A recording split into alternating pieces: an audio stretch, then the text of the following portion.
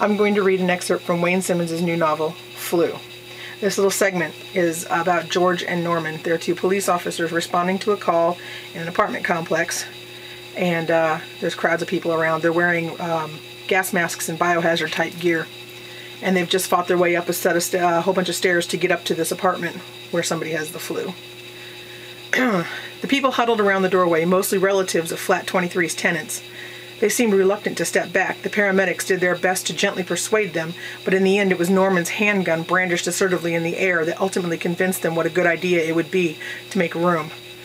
There were a few shrieks from a rather inconsolable older woman. George left her to the paramedics to comfort and most likely sedate. This was the way of such things, desperate measures for desperate times. George followed Norman into the flat, closing the door in the face of the swearing woman who had been tailing him like some mad banshee with Tourette's. He got a little satisfaction out of that, but it seemed wildly inappropriate to admit it, even to himself. George steadied himself, leaning against the wall for a short, precious moment. His breathing was slowing. He could hear the air more clearly as it pumped through the tank into his mask. Norman was beside him, patting him on the shoulder to ask if he were okay. He wasn't okay. He couldn't be okay. Because this was where it got messy. This was the bit he had hated most about all 12 previous calls. They called it risk management. He didn't know if that was the correct title or not, but what did it matter in a situation like this anyway? These words, these terms dreamed up by bureaucrats in think tanks, protocol and viable, procedural.